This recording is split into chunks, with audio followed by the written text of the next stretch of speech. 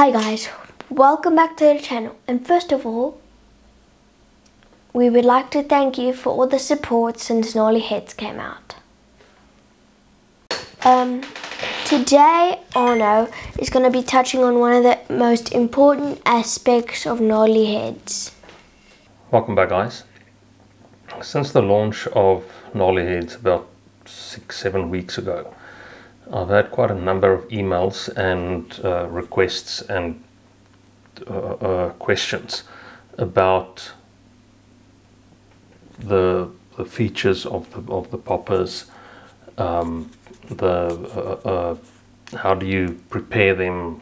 That's the one thing that was actually featuring the most was how do you prepare the popper before you mount it onto the hook.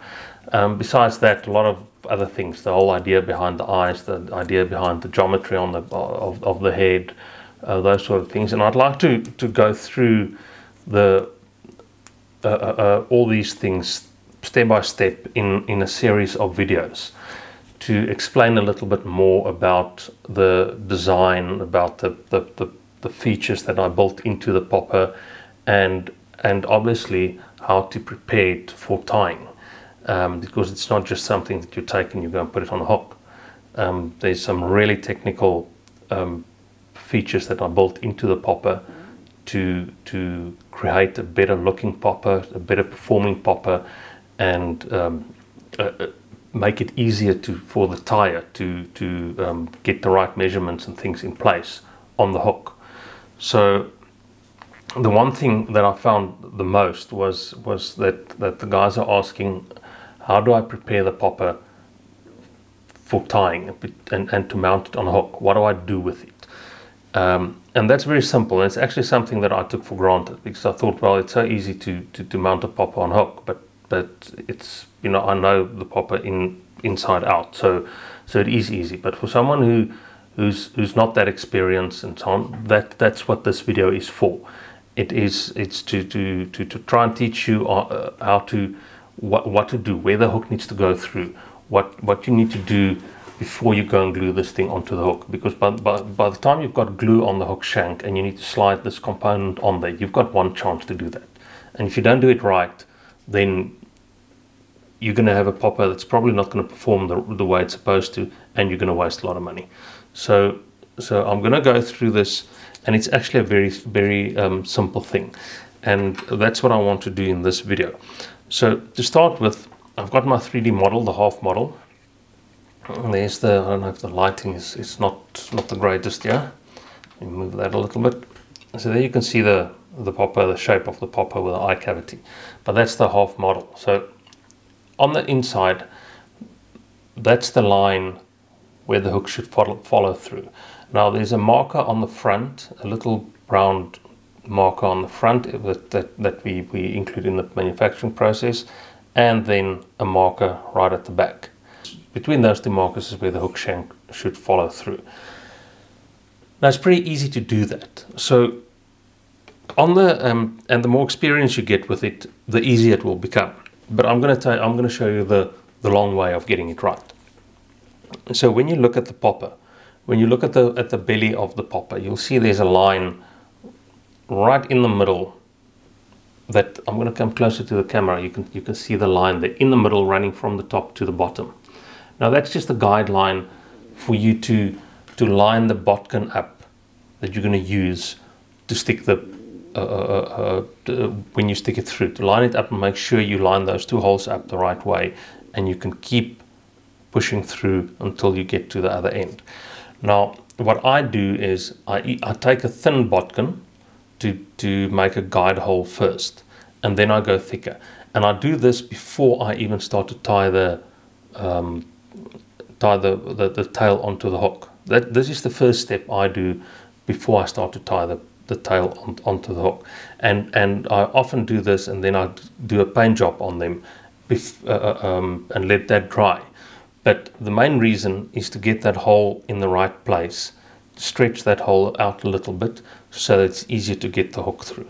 So you take a bodkin, a thin sharp bodkin, and you stick a hole through the back, line it up with that line, and it's going to come out the front right there. So yeah, there you can see it's the bottom. If you can see the bottom there, it came out in the front, and it's out in the back, and that's there. You can see it's lined up with a line running through the middle. Now that gives you a guideline. The next step is you want to stretch that hole a little bit, because you're not going to be able to get a hook through there, especially on the large and the extra large, where you use a 6.0, 4.0 and a 6.0 hook, and sometimes an 8.0. They've got bigger eyes, and you need to get that thing to slide through there pretty easy in order to spread the glue properly and then to sit and dry. So you take the bodkin out, and then you put it on. You take a thicker needle. I bought some thick sewing needles. These are really thick needles. They're more than 2 millimeter diameter, I think. And I stick that through there. Now, I'm quite experienced with this now, so I often don't even use a bodkin anymore. I just take the thicker sewing needle and stick it through. You work that through the middle, through that line, so that it sits there. Now, this is a short needle. I've got some longer needles as well. So when I tie the medium and the small, I just leave it on the needle, because the needle is thick enough to stretch that hole, especially when I tie bass flies. They have thinner wire, smaller eyes. So that diameter is fine to get that hook eye through. When I tie the large and the extra large, I often go to a thicker metal shaft that I put them on. But at this point, this is where I would go and do the paint job first. So I often take 2 or 3 on a needle and then go and paint them. And you can rotate them when you work with an airbrush. You can take, it's got a sharp tip. You can stick it in a piece of foam to dry. You can take it out later, give it a clear coat, stick it in the foam again to dry. When I'm ready to tie, before I start to tie, I take them off the needle, especially not the small and the medium, only the large and the extra large, because of the thicker, the wire diameter of the hooks. I take them off the needle, and I take a thicker, this is about a 3 millimeter metal shaft that I bought from a hardware store. This one was cut shorter, and I work that through the hole to stretch it even more. You work that through to the middle there, and I am busy looking at making some needles with wooden handles, so it's easier and you won't hurt your hand. It's very early in this whole project, and it's really opened a can of worms with this whole thing. So those things will come, but then you stick it through there, and that will stretch it a little bit more. So by the time, and now you can leave this. You put this down, you leave it, and you go and tie your tails, and then you go and you. And the other thing that you don't need to do, you don't need to heat the needle up to get that hole through there. Just take a normal bodkin and stick a hole through there. Now you go and tie the popper, and if you watch the videos that I've posted already, you'll notice that right at the end, before I slide the head on, I take a piece of thin, this is just a piece of yellow that's lying here, thin 2 millimeter foam that I cut in a 2 millimeter strip. I tie it on top of the hook. I tie it on top of the hook all the way to the front of the tail. Then I glue that, and then I wrap it forward and I tie it off.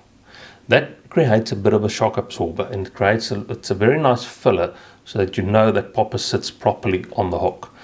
And then you glue the front half of that.